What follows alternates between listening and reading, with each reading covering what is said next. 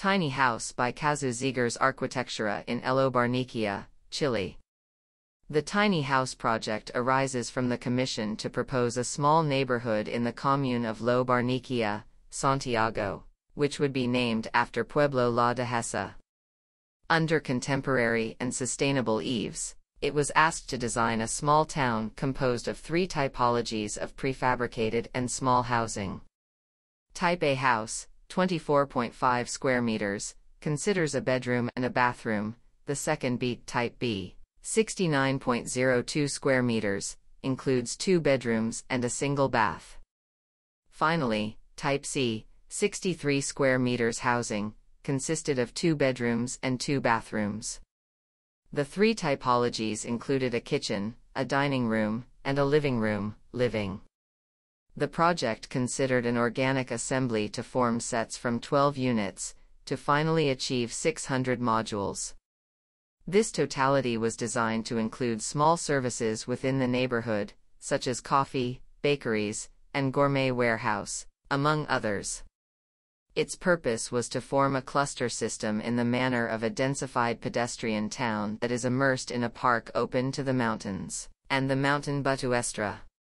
For this reason, we saw a fundamental understanding of these units as a pixel within a larger system, considering the final goal of 600 pieces.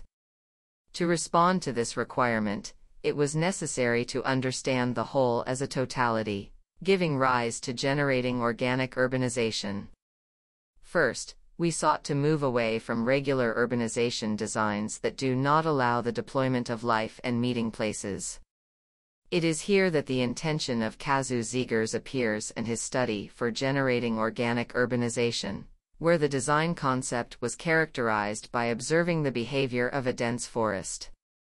This finally led to experiencing the concept of botanical shyness, which refers to the ability of trees to detect the adjacent tree, so they avoid ranking, generating small alleys between them. This, in turn, allowed us to design and plan how each piece is located in the place, generating groups with its small pedestrian passages. Citing botanical shyness, these units were grouped in the territory, putting together the small town through this foliage system. The main material worked was pine clear wood abroad and iron in the case of some elements.